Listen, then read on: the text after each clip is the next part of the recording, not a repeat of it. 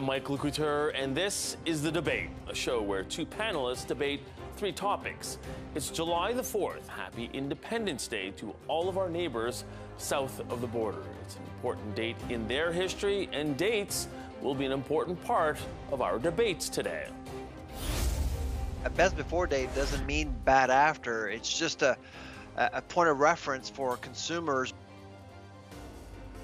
Time to say bye to best befores. A parliamentary committee recommends scrapping those labels on foods in an effort to reduce food waste. Would you support getting rid of best before dates? Plus, when you make it difficult for people to engage on a particular platform, you give them one more reason to leave. Twitter turmoil. Elon Musk introduces view limits as Meta readies to introduce a rival version of the app. Is time ticking on Twitter? And then, flying into the future. The United States gives the green light to tests of the first fully electric flying car. Are we ready for this next step? Now for two debaters who are always in the driver's seat. In Toronto, senior consultant at Enterprise Canada and birthday boy today, Lucas Meyer, and in St. Catharines, Ontario, co-host of One Dish, One Mic, Sean Vanderklis. How you both doing? Very well, thank you. I'm doing well, thank you. Great to see you both. We'll have you sit tight for just a moment while we get everyone up to speed on our first topic of the show. Well, as Canadians continue to deal with high food prices, a parliamentary committee has one suggestion to make your dollar go further. Get rid of those best before dates on groceries. The House of Commons Agriculture Committee is recommending the feds work with the provinces and territories to look at the impacts of scrapping that labeling because it could be contributing to food waste. As you stroll through the grocery store, you'll likely notice best before dates on everything from canned goods to bottled water. And some shoppers admit it's not clear what to do with an item when you've passed that date. It may still be good, or it might be best consumed by, but people will say, no, I don't want to take the risk, and it gets in your head. Best before dates are required on food with a shelf life of 90 days or less. Different from expiry dates, they are really just a suggestion from the manufacturer for optimal taste and freshness. It doesn't mean you have to toss it, but many people do. It means we're wasting more food than we should. That people will throw away food after a product has passed, and so that really generates more food waste. And in countries like UK and Australia, we've seen a reduction of food waste as a result. And that's because those countries got rid of best before dates, but is there an appetite here to do the same? Researchers at Dalhousie University with the Angus Reid Institute found only 27% of Canadians want to ditch best before dates. Best before dates are a relatively new phenomenon. They've come around the 70s. And before that, we were all just using our senses, taste it, smell it. Using that technique could extend the life of some items in your pantry and prevent you from heading back to the grocery store sooner than you need to. And take it from this chef, using your senses makes sense. Anything that smells sour, it's bad. Anything that, if it's fish and it doesn't smell like it's the ocean, or if it has a very fishy smell, probably don't eat it. Okay, as always, we start with our opening arguments. There's Sean, there's Lucas. Lucas, we're going to start with you here. Do you think it makes sense to at least explore the idea of eliminating these best before dates? To explore the idea, absolutely. I mean, especially when you live at a time where food waste is actually a major issue in Canada, and on the other side, food insecurity is just as much as a hazard. I mean, we have, a record number of people who do consider themselves to be food insecure, and that's across the country. That's across all 10 provinces, and it's actually an increase on the level of people who consider themselves to be food insecure from 2021. So if there's a possibility to look at a mechanism to reduce both those numbers, I think that's probably a benefit. Sean, what do you think of it? I mean, overall, I think it would be a good idea in scrapping the best before dates. Growing up as a less economically advanced person, we always ate the food right until the expiration date. I don't know many people who would follow in that suit.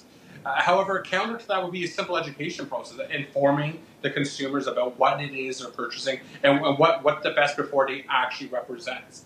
I think companies are so focused on profit itself that it fails to take in the advancement of just a simple education process. Yeah, and it's interesting because that education really is key when you consider that it's a best before date. It's basically optimal date to eat it, not that it has gone bad. Okay, let's take a look at how people have been feeling about this on Twitter all day. That's what we do each day. We post these questions asking you, is it time to toss this best before date? 64.1% say no, it isn't. 35.9% say yes, it is. Interesting when you consider this, Lucas. One other thing that we've noticed in some of the Twitter discussion here is that somebody actually had tweeted at us saying, look, I don't trust grocery stores in this whole environment of greedflation to actually be honest about keeping good product on the shelves, because they will have this incentive to try and keep food there longer than maybe that best before date, not pull it off the shelf and still try and sell it to people for a profit. Are you worried about that? I think there is definitely, though, to bring back something we were talking about before, the whole issue of best before versus expiry and quality versus when you actually shouldn't use a product anymore, and how we apply those labels differently. Because obviously for some products, there's, you know, like medication, for example, you shouldn't take it after a particular date, whereas another label might just be, to your point, where it's actually produced, or the most fresh time for it to be consumed. So I think there has to be a little bit of consumer kind of education around what a label actually works as. But to the broader point about the whole point, look, right now we live at a time where, yes, there's major, obviously there's inflationary concerns, and that's obviously a very legitimate concern. But at the other side, we have 60% of the food that's produced in Canada is wasted. That's about 35 million tons. And so for consumers, avoidable food waste, according to one of the guests that was featured in the opening there, that can increase the cost of food by 10% or more. And so I think when you look at the types of numbers and the types, what was cited before about that this is being tried in other countries to potentially some benefit, I think when you look at the whole scope of the issue, the possibility of reducing the overall amount of food that's wasted in the times of obviously of major inflation is a benefit. I mean, we live in a time where people are so strapped and people are so concerned about paying their groceries, yet we're wasting literally tens of millions of tons of food a year. And so if this is a way to get away from that, I think that is a societal good for everyone if we can find, if that can be part of the element of getting out of this. A societal good, Sean, but are you at all concerned, like some of the people that were tweeting at us saying that they worry that that product will stay on there long before, because, you know, or long after, I should say, because the best before date really is a bit of a fencing that sort of keeps a lot of people honest in a sense, and that, you know, you can go to the cash and say, well, look, you know, I'm going to go grab another one because the best before date is already passed. I mean, I think consumers, citizens are rightfully have the right to be skeptical about from food manufacturers, from grocers. I think given the record-breaking profits that are happening right now in a time of need, in a time of food insecurity, that I think those are all fair and warranted criticisms that exist. I would caution. I would like bring up the example of Sobeys as an example. When the best before date, or when it's approaching the best before date, one of the things that they do is they offer that food at a discounted price. I think if we would have developed some sort of legislation or some sort of regulation around that, informing consumers what their rights are, I think if we were to regulate this, that could be the solution, as opposed to putting the hands in the grocers and the grocery stores themselves. Yeah, Lucas, before I keep going with you here, let's take a look at some of these stats from that survey, Dalhousie and the Angus Reid Institute. 44% of people had bought a discounted food product for which the best before date had passed, to what Sean was just saying there. 78% have consumed food after the best before date had passed. And again, it's not to say that that's unsafe. It's not to say that it's expired. 65% have thrown out food because its best before date had passed. When you look at that 65% number, that I think is the one that maybe concerns people, because wait a second here, this is this is food that's going down the tubes that actually could be good for people. And there's actually been some pretty innovative solutions to try to curb that a little bit. There was a story out a couple of years ago about an app where it essentially kind of packages food that might have gone past that date and then sells it at a discount so it doesn't end up in the garbage. So there are, I think, some innovative solutions to look at trying to get away from that issue. And I find as well, it's not just about what happens in the stores, but what happens at home. I mean, this happens all the time. You open up your fridge and you see your product and you look at the date, but you use your common sense and you smell, or you look at if there's a little bit of mold on the bread. I know I've done that before. I'm like, okay, if there's mold there, I'm going to stay away from it. But if there's a particular product that has the date, whether it's, again, and that's perhaps, again, educating on myself. Is it best before? Is it when it was packed? Is it an expiry date? And just kind of using your best judgment to do that. So there's actually some innovative ideas, to my first point, about curbing that issue, because you don't want to see food that, if the date is not perhaps as solid or effective as maybe we think it is, you don't want to see food, to your point, go down the drain when it could be consumed or, in a time of food insecurity, used by others. Yeah, Sean, it's interesting because in my house we have a bit of a rule, when in doubt, throw it out. But at the same time, if you can cook with it potentially and make sure that you are cooking away some of the potential bacteria. So really, to the point that you were making, it almost seems like education is really the missing piece here. I think so. And I mean, as much as I want the grocers and the food producers to take up education on their part, I mean, it's also part of the consumer's responsibility.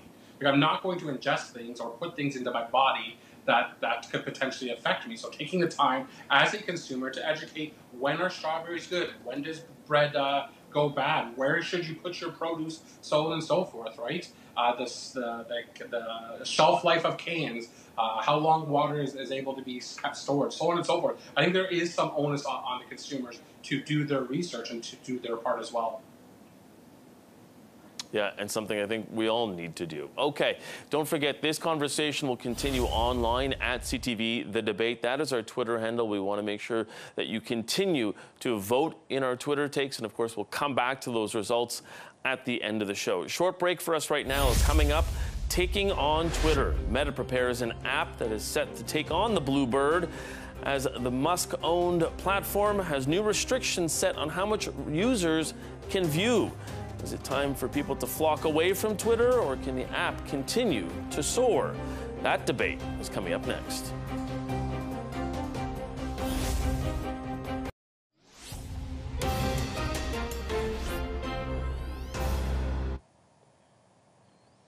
Over the weekend, a number of Twitter users were up in a tizzy. If you were trying to keep up to date on the NHL's free agent frenzy, you may have been frozen out at a certain point by Twitter's rate limit exceeded message. Now, owner Elon Musk claims that it was to prevent extreme levels of data scraping and system manipulation. Observers contend it's a continuation of Musk's pay-to-play model to the platform. And now Meta is launching a competitor for Twitter. Some Twitter users on Saturday were shocked when their feeds just froze, especially when you consider how people use the platform. One user in Kingston, Ontario complained that his area was under a tornado warning, but he couldn't see official Twitter updates on it. In a tweet, Twitter owner Elon Musk said the limits were to prevent so-called extreme levels of data scraping and system manipulation. Tech expert Carmi Levy countered that explanation. We know that's a lie. We know that their cloud services contract with Google was up for renewal at the end of June. We know that Elon Musk is desperately trying to save money by limiting his network exposure. That's one way of doing it. Twitter has now become anti-social media. How do you tell people you can only view a few hundred tweets per day and then you're done for the day? Wait till tomorrow. At the same time, Meta is getting set to launch a Twitter competitor called Threads. It connects to your Instagram account, meaning you can carry over followers. don't discount Meta. They've got several billion users between Facebook, WhatsApp, and Instagram. But on the flip side, they haven't had success in trying to create a TikTok clone and a Snapchat clone and a Pinterest clone. Mastodon, Hive Social, Postnet, they've all tried to take on Twitter with varying levels of success. However, with the power of Meta behind it, some believe Threads could be the one to do it. Instagram has 2 billion users compared to around 250 million of Twitter, so it's about 10 times bigger already. So if only 1 in 10 Instagram users tries using Threads, it's overtaken Twitter in the blink of an eye. As always, we start with our opening arguments. There's Lucas, there's Sean. Sean, we'll start with you. Do you think that Twitter is still tops, though? I mean, as of right now, I think it's fair to say that Twitter is very far ahead of the pack. But I mean, Meta, Facebook, they're closing in. Mark Zuckerberg has always wanted to be the main source to provide social media to all the consumers across the world. And I think that they're going to give Elon Musk run for their money. So, Lucas, are you app curious at this point to see and maybe even test drive Threads? I love Twitter. I've been down with Twitter since day one, and this is stupid. It's the latest in a number of really bad moves under the Musk regime. And he's already backtracked it. He'd at first said that we're going to have this many views for verified users, this many for unverified, and this many for new unverified. And then a few hours later, he says, okay, we're going to increase it to this. And then a few hours after that, he said it's going to increase it to this. The idea that you would restrict viewing in this sort of way, just out of nowhere, out of the blue, is actually quite on brand for Musk. And I think the one point that was made in the intro is a very appropriate one. The fact that there's been other social media networks that have tried to beat Twitter at its own game, but when you have the size of Instagram, I think that is the separator from some of these new ones that are kind of upstarts. And it could pose to be quite a threat. I don't know if I'll use it because I'm not big into Instagram, but the numbers don't lie. When you have that many people, it definitely poses a threat, I think. Yeah, and whether or not you can kind of merge all of your sort of meta stuff under one banner and, Facebook and whatnot. Well, we continue to use Twitter, and that's how we ask you about these subjects that we debate every day. So let's take a look at this. Is time ticking on Twitter for you? 66.4% of respondents said yes, 33.6% said no. To the point that Lucas was just making, Sean, let's take a look at some of those limits that were looking to be imposed, that were imposed, and now the limits that Elon Musk has said he wants to impose here for Twitter Blue users. 10,000 tweets per day is your reading limit. For unverified accounts, that's only 1,000 per day. For new unverified accounts, that's 500 tweets per day. Take a look at the app usage, though, in the United States. When you consider how big some of these other apps are compared to Twitter, 9.8 hours per week people are on TikTok. YouTube, that gets about 5 hours per week of viewing. Facebook, 3.8 hours per week. And Twitter, just at 1.1 hours per week. When you consider all that, Sean, do you think that there is a seismic move that could happen here to supplant Twitter as one of the big ones, the town square, so to speak? I think that's what Twitter is destined to be. I think we're seeing the downfall of Twitter right now, unfortunately. I mean, growing up, I was never really a Twitter person. Now that I work in journalism or was working in journalism, Twitter was the place I would go to get my information, not only to hear from credible sources from verified accounts, but from hearing it from the layman and the average person who has no real subject matter expertise in whatever area that I was covering. The way Elon Musk seems to be taking the social media account in the direction of what she's taking it is just not beneficial as a journalist, as a social commentary, and just as an average person. So I'm excited to see what Mark Zuckerberg, I'm excited to see what Meta, Facebook, and Instagram does. I can't wait. I'm just on a personal level, I'm counting down the days. Yeah, Lucas, you were saying you're a big sort of proponent, a big user of Twitter. Is Musk really sort of going away from the free speech sort of framework of it if he is limiting how much people can read? Well, obviously, yes. And the whole free speech thing, look, he says that he's all about free speech. I still get emails to my Twitter account from accounts that I don't even follow that are of a particular right-wing commentary, let's say. And I get them almost daily. And I don't follow these accounts. I don't subscribe to these accounts. So on one hand, you're saying this is about free speech, but on the other, you sure seem to be promoting a certain kind of speech. And as far as this whole move is about scrapping information, look, this all comes back around to one thing, and that's money. And when you look at all of the changes that Elon has put in and the insane run that he's had as CEO, from the Twitter Blue gong show, the startup and then the scale back because of impersonation, to firing content moderators, to firing your media relations staff, to instituting not only the view cap limit, to getting into bizarre Twitter exchanges, to, by the way, the latest, which should not be understated, is saying that if you want to use TweetDeck, which a lot of professionals use, that will actually be limited to people who pay Twitter Blue. What has it all led to? It's led to a massive decline in ad revenue. I have my notes here, in fact, if you'll bear with me. Down from April to May about 59% compared to the same amount of last year, falling short of sales projections, and your valuation, from his own mouth, has been cut in half.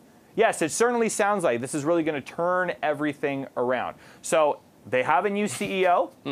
We'll see what she does. She has a massive mission in front of her. Like I said, as somebody who uses Twitter a lot, I have spent a significant time less on it because it's just not the same user experience as it used to be, to Sean's point. It just has not been the same since Musk has taken over. Maybe that'll change soon. I certainly hope that it does, because I still think it's a usable and important platform. But it's just not as fun as it used to be, at least in my opinion. So, Sean, I guess that's the question then, as we sort of show people here what Threads kind of looks like in this wider shot. Do you think that the field is now sort of ripe for somebody to come in with so many Twitter users who are maybe a little, a little upset, a little disaffected? And if there is something that is as easy to use as Twitter and maybe Instagram, then is there, is this just really good timing now? I think that's exactly what this is. I think Mark Zuckerberg and Meta, Facebook, Instagram have been greeted with a perfect storm that has been plaguing Twitter since Elon Musk's takeover of it. I think should they position themselves appropriately, and should they develop the proper algorithms required for people to jump on and to make that shift, I think the sky's the limit for them. Since Elon Musk has taken over, I've actively stopped using Twitter nearly as much as I did. If I were to use Twitter under the current guidelines or the guidelines that were recently rescinded, I probably wouldn't be using Twitter at all if I've been restricted. As a journalist, sometimes threads are like 40 tweets long, right? When you get into these threads. So you follow 5 to 10 stories a day, at 40 tweets long, you've well surpassed the 500 count limit. So who knows? But I think Elon Musk is unfortunately doomed Twitter. Yeah, and we'll continue to watch how this happens. But in the meantime, yes, we are still on Twitter at CTV The Debate. That's where we want you to go. Vote on this. See if our debaters change their mind at all on how you feel about this. We will be coming back to those results, as we always do, during our closing arguments. Short break for us now, though. Coming up, are flying cars finally coming? Hollywood has been predicting that they'd be here already, but the FAA has now given a special certification to a company that could be ready to take off. We're going to rev up that debate when we return.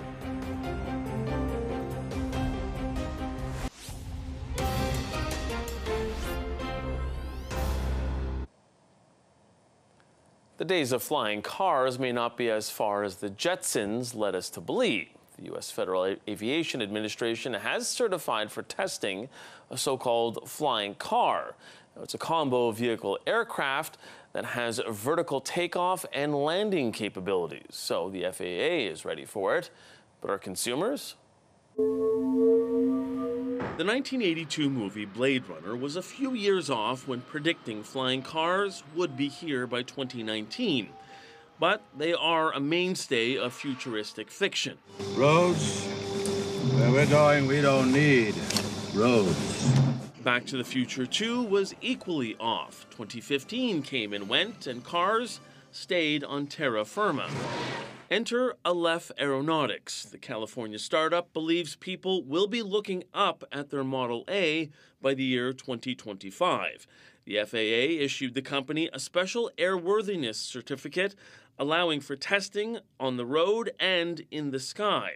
It still needs to meet safety standards. At a price of $300,000 for a vehicle that has a flying range of about 175 kilometers, it could be a while before our skies are dotted with hybrid helicopter cars.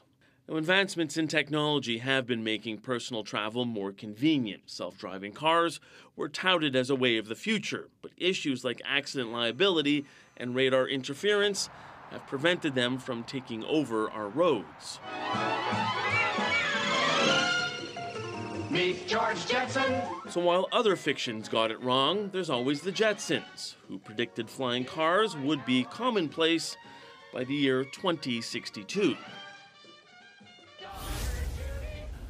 As we start our opening arguments, a little throwback to lunchtime, maybe at my house on a weekday when you go home and watch the Jetsons. Lucas, let's start with you in this one. Do you think that things are finally starting to speed up enough that we will see flying cars in our lifetime? Well, in our lifetime, if you're going it's my birthday today. I did turn 38, so lifetime in my maybe. I mean, this is insane. Can we just talk about the fact that there's actually been license to actually see if a flying car, like they're actually going to, this is nuts. And by the way, the fact that you used Back to the Future 2 is a great pick. I was hoping that's the clip that was going to be used, because when they're going through the rain and Doc Brown is like, it's not exit Marty, you know, they got to get off. This is insane. I cannot believe the story when I actually read it. I think we're very, very, very far away from regular, normal use, but the fact that we're actually talking about it is actually mind-blowing. Sean, are you equally mind-blown, or do you think that, hey, this could be coming to not a road, but I guess a road, because some of these are basically hybrid cars. So do you think that we could eventually see it soon? I grew up, I'm very similar in age to my counterparts. I grew up idolizing Back to the Future there. So the fact that you did use that piece makes me so happy. That being said, yeah, I grew up thinking that, hey, there's going to be a time when I can drive a flying car. And 2015 would have put me a couple of years removed from when I first got my license there. But also would have made me perfect time to have a flying car in and of itself. I don't believe that we are going to see a regular use where everyday people are going to have flying cars at their disposal. But I think very much like my counterpart that it's exciting times to be alive, that flying cars are a possibility, that research is being done, that the human mind, that society is exploring, right? It's very reminiscent of the 1950s, 1960s, the space age exploration, where it's okay to dream, it's okay to believe, and that's what I'm doing right now, so. Yeah, and it's interesting because I'm curious to see what people on Twitter thought about this. I was reading some of the comments, but I really want to see how people feel about this. Are we ready for flying cars? Overwhelmingly, 69.1% of people say, no, we're not ready for them. 30.9% said, yes, we are. Lucas, I'm going to come to you with this because, and I say some of the comments in this were basically, we can't handle normal roads. How would we handle flying cars? Are you of that sort of feeling that, you know what, there's too many accidents on the road, what are we going to do when it's 30 feet up? Or on the flip side, Mike, you could say, you know, even with flying cars, we're still going to have crazy traffic jams and congestion, especially here in Toronto and some other cities. Look, we're obviously not ready for flying cars. I mean, let's just, like, no one's actually contemplated the fact that we're actually going to have just regular driving cars. But I will say this, is that if you look, this is actually serious, if you look at the way that technology has evolved from just 1900 to 2000, and all of the technical advances, and you look from where we started within 100 years, like it is actually mind-blowing when you look at subways, you look at SkyTrains, you look at obviously helicopter use, other aircraft, submarines. It's actually quite insane when you take a step back and you look at it. Now, this is going to a whole new stratosphere. This is real sci-fi, high-tech sort of stuff. But the idea that you could have, I mean, it's just a massive expanded drone usage in a way. And just looking at some of those graphics is absolutely wild. So, while we're very, very far away from this being used, in any sort of normal way, the fact that it actually does kind of make some sense that we've reached the point where we can actually start testing this technology, even if we're very, very far away from it being a kind of an everyday mode. It is quite it's scary, but it's also kind of exhilarating. So I don't want to challenge Lucas's idea there, Sean, that we are very, very far away from it. When he speaks about how rapidly we sort of ramped up in that last century from 1900 to 2000, is there any reason to believe, or do you have any reason to believe that we couldn't, within the next, let's say, 20 to 30 years, really get to that part or get to that place where we do have cars that are in the air? I mean, I would make the argument that I think we are a lot farther along than the public realizes. I think that the companies have been probably doing work on the side, have invested probably millions of dollars into this research. I'm not sure what the qualifications to get the FCA certification or approval, but I would imagine that they have to be pretty far along in that process. I think our biggest hurdle is probably selling public safety or demonstrating that public safety is the #1 concern to the general public as well as to the regulators themselves. But I think it's definitely realistic, given that it's 2025, the way technology works, the way innovation works, that we can definitely see it probably in 20, 25, 30 years that not every household, but some households will have a flying car. That's insane. I think that's way too soon, guys. I think 25 to 30 is way too soon. But to the point about public safety, I think that's a really, really good one. I mean, distracted driving is bad enough. Can you imagine distracted flying? Can you imagine somebody on the 401 just weaving through traffic on their phone and then just put that 30 feet in the air with another person going through like an airborne side post? It'd be wild. I would imagine going to take it is self-flying cars that we're going to remove all possibilities from the user, very much like Tesla, at least. I mean, that's what I would do, but I know nothing about science, nor do I know anything about cars. Yeah, Lucas, I know you think that it's crazy, but I mean, I think back in the year 2000, wouldn't you have even thought that this would be crazy, that I'd be holding an electric notepad with a camera on the back of it in my hands while hosting, a show? I mean, forget about me hosting a show. In the year 2000, I would have never thought that either. But I mean the technology part. I mean the technology part of, this, even HD. When we went to HD TV, everyone thought, oh my God, this is crazy. And now when you consider where phones are, where portable technology is, I mean, hey, this might be going soon, no?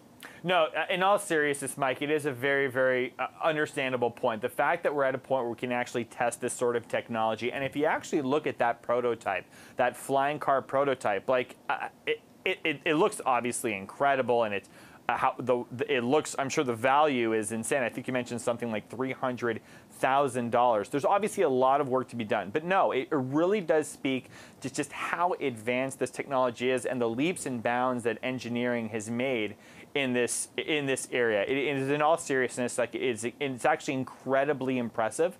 However, I'm anxious to see just how far we get in that kind of 25 to 30, that 25 to 30 span. I would love in retirement to be just hopping in my car, going up in the air, and just cruising to Antigonish, Nova Scotia, and chilling at home. It'd be fantastic. I don't know if it's going to happen, but it'd be a lot of fun. Shout out Antigonish.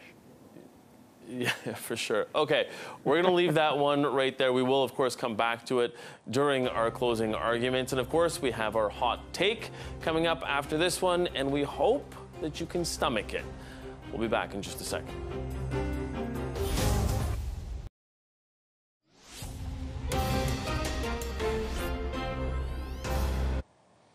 Get to those closing arguments in just a second. First, though, an American tradition like none other.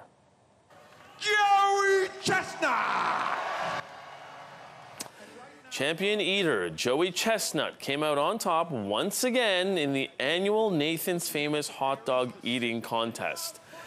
There were brief concerns the event was going to be scrapped due to lightning Fortunately or unfortunately, when you talk about, we were talking about food waste earlier. Anyways, for those who might be squeamish to watch, the eaters did truck on. Chestnut downed 62 dogs in 10 minutes. That's 13 shy of the all-time record, which of course does belong to Joey Chestnut. All right, let's bring back Lucas and Sean. Lucas, I don't know, is this something you do on your birthday? What do you think? Well, actually, this is quite appropriate because not only is it my birthday today, I'm also a dual citizen. I'm also an American citizen and a Canadian citizen, so maybe I will celebrate with a hot dog. But I will not be partaking in this much. I think you asked in the email, like, how much could we do in 10 minutes? I actually spent a disproportionate amount of time on this earlier today to really think about what I could do. I think if I really pushed myself, I think I could do 7 pretty easy. Not easy, but I think I could get to 7 and feel good about it. But I really pushed myself, I think I could do 10. I think I could do a hot dog a minute if I really did not care about my stomach the next day. All right, Sean, can you beat that, Sean? And do you have the technique? That's the question.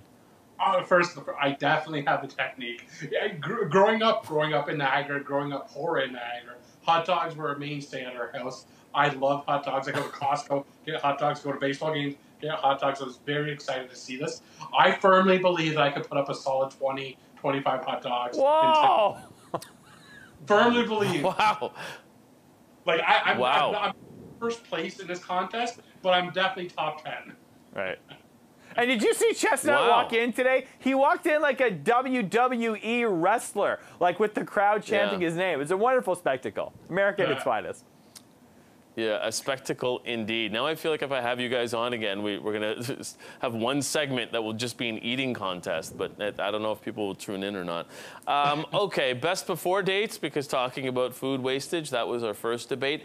Let's take a look at how those closing arguments went and how people felt about it and where that went. Is it time to toss the best before dates? 64.6% of people, I should say no. It is not time to toss the best before dates. 35.4% say yes, it is. Lucas, your closing argument on this?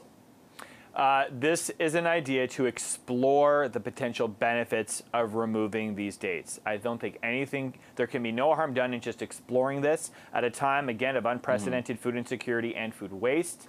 Anything we can do to try to reduce those problems, I think, is a mission worthwhile. But Sean, you think education is one of the pillars of this as well?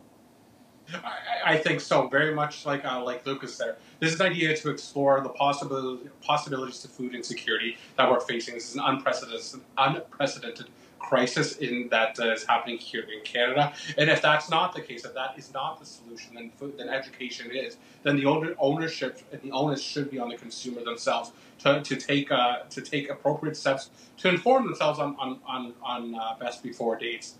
However, I do agree that best before dates should have expired, if you will. Yeah, and is Twitter beyond its best before date? That's what we talked about in that second segment. Is it time? Is time ticking on Twitter? 65.7% of you say yes, it is. 34.3% say no, it isn't. Sean, when you consider everything that is coming and sort of converging at this moment with Meta looking with their own app, do you think that Twitter might be going the way of the dodo? I very much agree that is the case. Unfortunately, that is the circumstance. Elon Musk has unfortunately been not the best for Twitter, has decreased its user friendliness, has implemented rules and restrictions, has taken away the verification from numerous accounts to the point where it's now problematic for the users themselves. One of the things that we're being told right now is that Elon Musk and Mark Zuckerberg may compete in a UFC match or an MMA match. So it'll be interesting to see if this actually happens, given that Mark Zuckerberg is now going to make a run for capturing the audiences on that platform. Lucas, if you can keep it quick, then we got to get to our third subject. Twitter is still a giant. Despite Elon, not because of Elon, it now faces a real challenge with Threads. We'll see what happens, especially as he leaves as CEO, because his reign has been tumultuous, to say the least. So we'll see what happens. But the latest steps are not good, in my opinion, for Twitter. And on our last subject, it was all about flying cars. Are we ready for flying cars? 69.2% of you say no, 30.8% say yes. And Lucas, you say not in your lifetime. Well, it depends.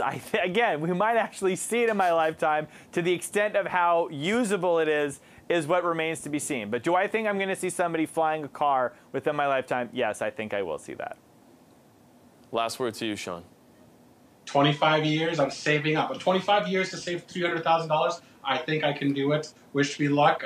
Lucas, if you see me, I'll wave down to you. Right on. Yeah.